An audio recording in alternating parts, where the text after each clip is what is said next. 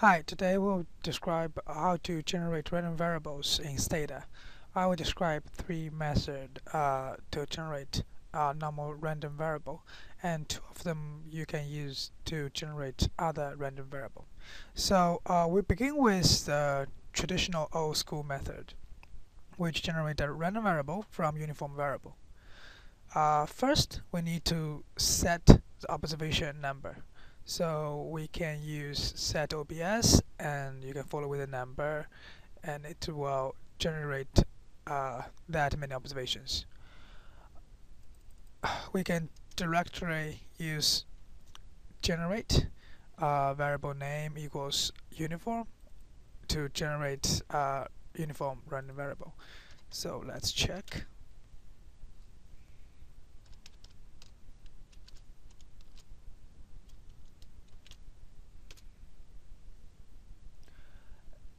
And you can see that it is roughly uniformly distributed. If I have more observations, it will behave more like a nice uniform distribution. But that's good enough, I guess. So let's look at the value of the random variable. It starts with 1369. Let's close it, and let's generate it again. Okay, we can see that the value changed. It is usually a good thing that we don't want to generate the same set of random variable every time. But sometimes, in order to verify our work, we would like it to be set to the same set of random variable. To do that, we need to use set seed. So you can set the seed to our arbitrary large numbers as long as the same number. It will allow you to replicate your random variable. So let's try.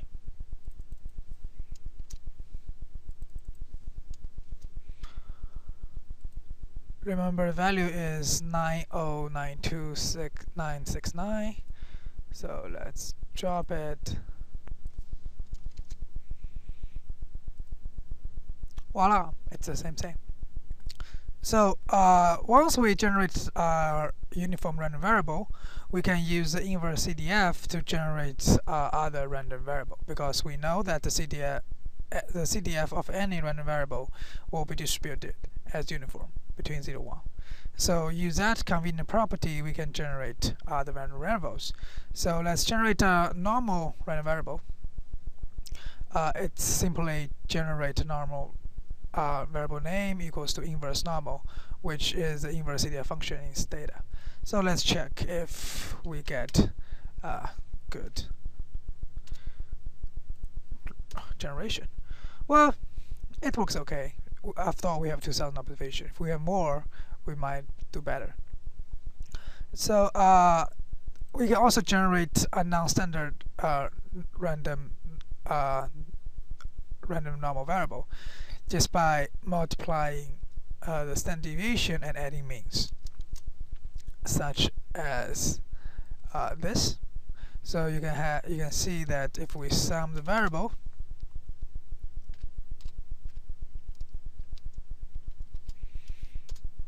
it will have mean 1 and standard deviation 2. Okay, so that's the first method of generating random variable. The second method is actually much easier. So STATA directly offers a command called rnormal. And STATA also have a class of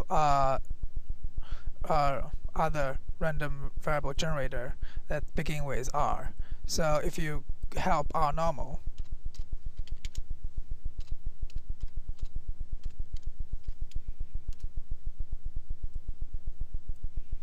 okay, you can see you can have beta, binomial, chi-square, gamma, hypo, general metric, and negative binomial, so on and so forth. So that's all fine. Okay, so what if we want to generate a multivariate random variable? As far as I know, if you want to have joint distribution of the random variable not to be other than orthogonal, the only variable you can do is normal random variable. So the way to do that is first you set the covariance matrix for the random variable you want to generate. Now here I just have a bivariate random variable. Also you need to set the mean. Last, you using draw normal. Then you name the random variable you want to have. You name the observations. You specify the mean and the covariance using COV. So let's see if we actually did it right. So first of all, the correlation is right because I set out the correlation to be 0.05. Now let's see if xy has a right mean, so the standard deviation is 1. That's all fine. Let's see if it looks like normal. Yeah, I think we did it right. Okay, thank you for watching.